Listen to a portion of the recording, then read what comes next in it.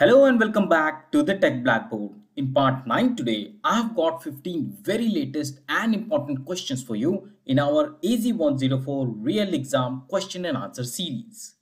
85 questions have already been covered spanning across 8 parts. And trust me, you don't want to miss any of those questions. The answers to all of the questions are very well explained and well documented with Microsoft documentation. If for any reason you have missed to watch any of these parts, then the links for all these parts are now appearing in the I button on the top right corner and are also available in the description box below. If you want a PDF version of all the questions with answers of this part 9, then you have to give me the correct answer for question number 90 and question number 100. You will find the answers to both these questions in this video itself. A PDF file can really boost your learning in the offline mode as well. So please watch video very carefully till the very end. You can now connect the Facebook community of Tech Blackboard on www.facebook.com/thetechblackboard.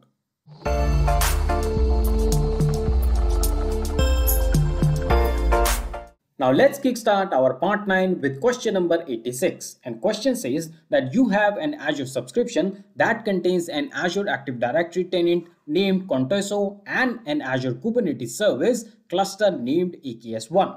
An administrator reports that she is unable to grant access to AKS to the user in contoso.com.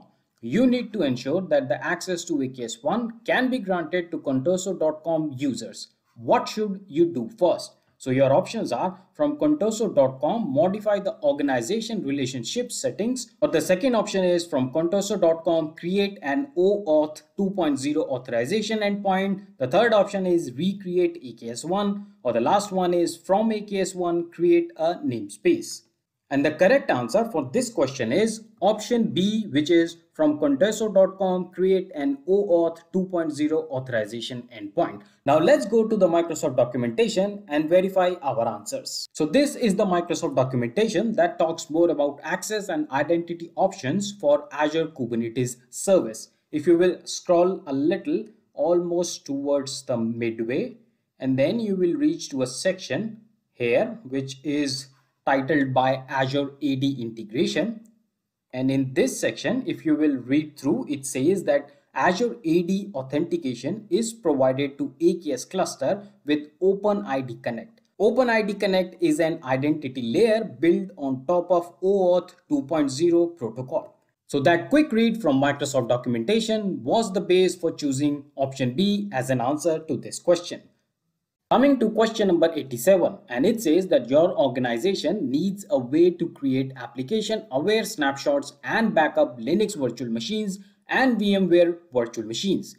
You have files, folders, volumes, and workloads to protect.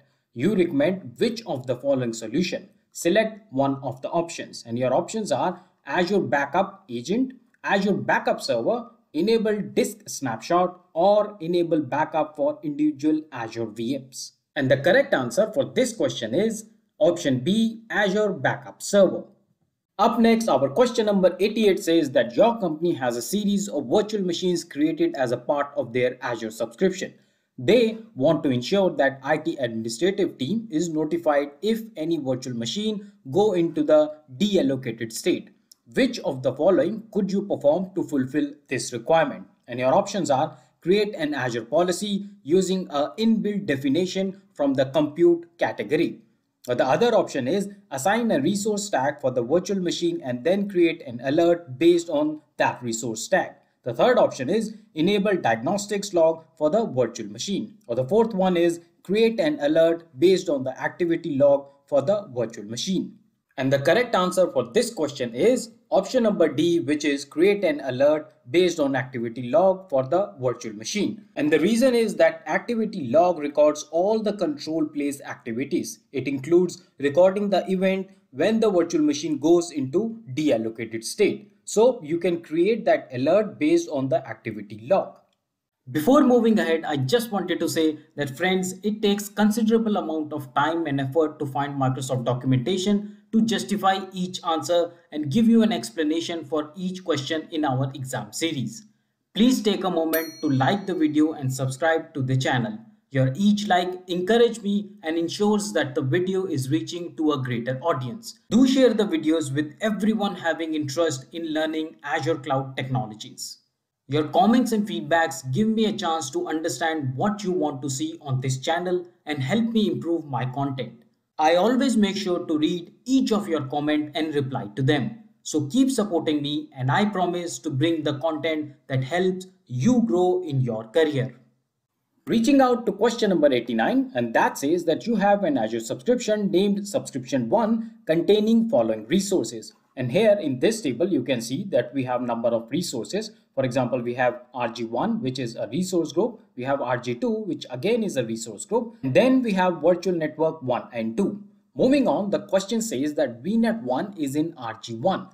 VNet 2 is in RG2. There is no connectivity between VNet 1 and VNet 2. An administrator named admin1 creates an Azure virtual machine named VM1 in RG1. Now VM1 uses a disk named disk1 and connects to VNet1. Further on, it says that the admin1 then install a custom application in virtual machine 1. Then the question says that you need to move the custom application to VNet2 or virtual network 2. The solution must minimize administrative effort.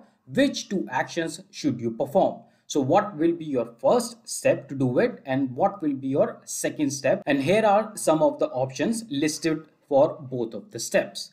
Now it's quite a wholesome question. A lot of information is given in this question which can make you really confused. So let me dissect the question first so that we can understand it better and then we will be in a better position to answer the question. So let's move on. So the main task is to move this custom application. You can see that the admin1 has installed a custom application and this custom application needs to be moved to another network which is called VNet2. Also, you need to understand where exactly is this custom application right now. So right now it resides on VM1 or virtual machine 1 and the VM1 is residing on VNet1 which is a virtual network. So essentially you want to move this custom application from virtual machine 1 residing on VNet 1 to the VNet 2. Now the problem is that you cannot move virtual machines from one virtual network to another. So what to do? Well, the best and the easiest option is to move the disk attached to the virtual machine. So please understand, whenever we are talking about the custom application, where is this custom application actually installed? It's installed on virtual machine? No, I mean, in one sense, it is installed on virtual machine, but under the hood, it's actually residing on the disk. So the disk that is attached to virtual machine, this custom application is residing on that particular disk. Now, the best option is rather than we fiddling around with the virtual machine, we will take this disk to another virtual machine on another virtual network. And the best option to move the disk is that we will detach the disk from the first virtual machine or virtual machine 1 and then we will just move this disk to the other virtual machine. And once we have detached the disk from virtual machine 1, we will delete virtual machine 1. So the very first step that we will do is delete the virtual machine 1. And once you have deleted the virtual machine 1, then the next step would be that you create a new virtual machine and attach the disk to the new virtual machine in another virtual network.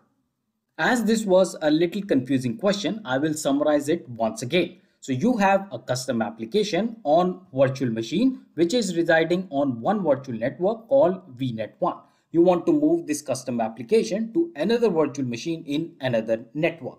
The best way to do is that you detach the data disk from the virtual machine 1 residing on virtual network 1 and move this data disk to another virtual machine in another virtual network. Hope you understand. If you still have some confusion around this question, do let me know in the comment section.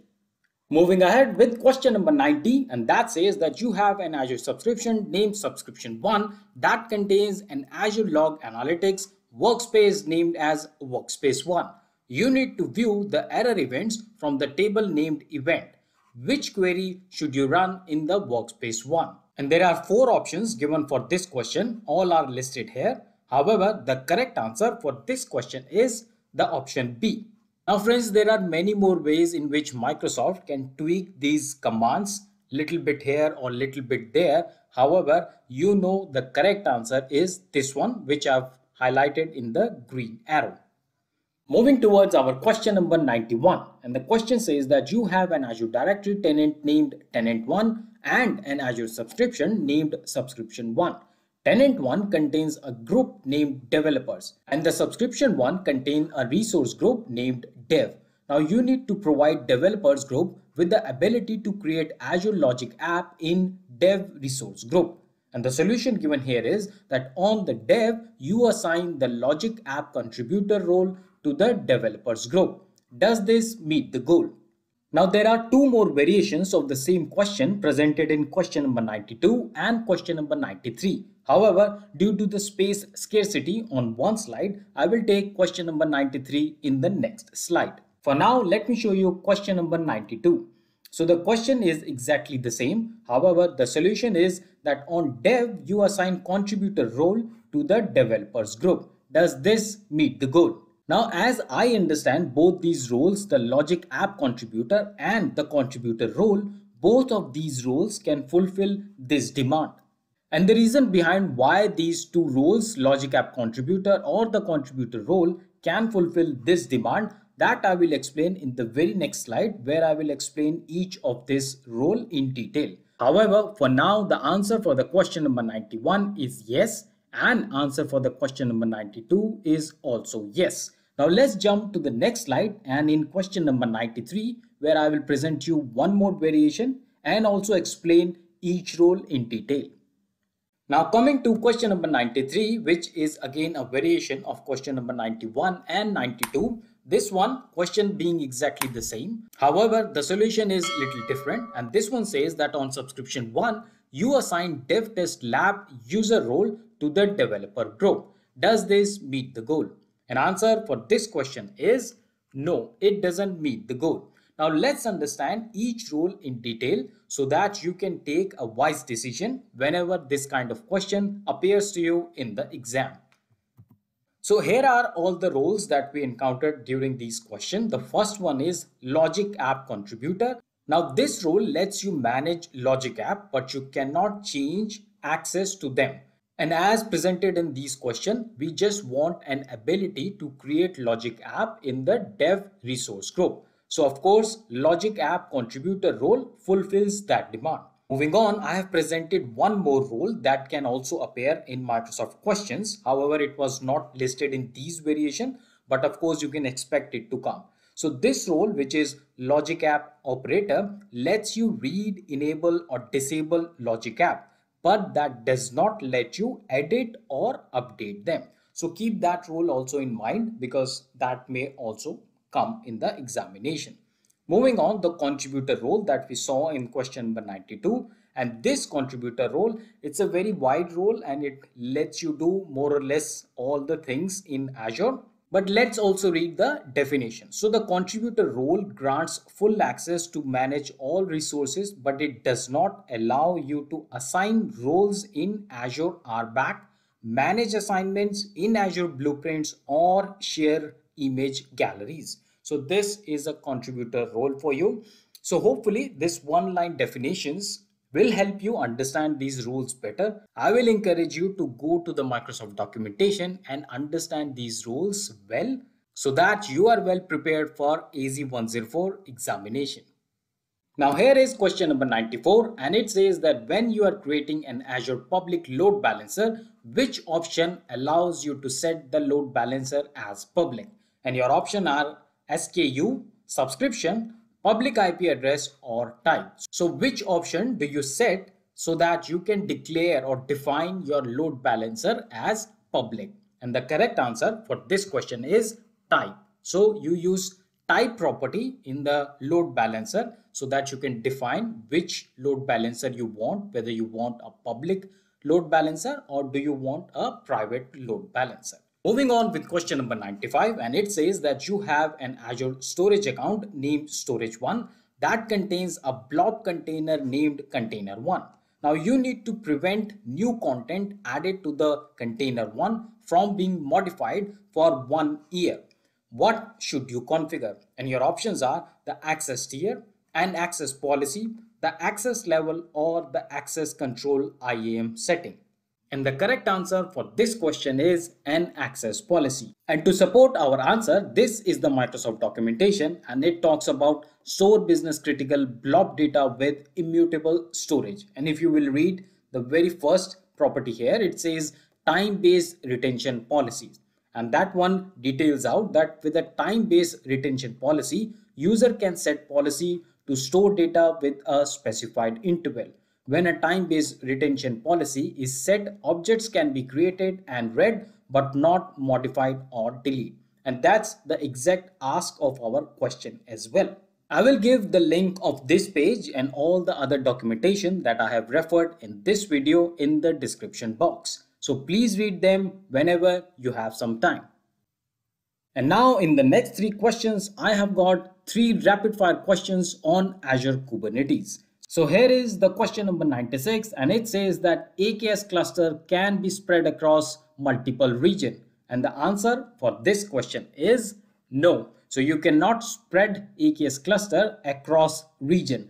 It's a very important point whenever you are working with Azure Kubernetes cluster. Moving quickly on to the next question, and that says that AKS cluster can spread across availability zone. And the correct answer for this question is yes. You can spread AKS cluster across availability zones. Moving on with question number 98, we have that can you limit who access Kubernetes API server? So do you have that control of limiting the access onto the Kubernetes API server? So the correct answer is yes, of course, you can limit the access on Kubernetes API server. These are very quick questions that I thought will be really helpful, not only from the exam perspective, but also when you really go and work on Azure Kubernetes, because Kubernetes is one topic that is on fire in the entire industries. You must give a hand on Kubernetes containers and all these concepts.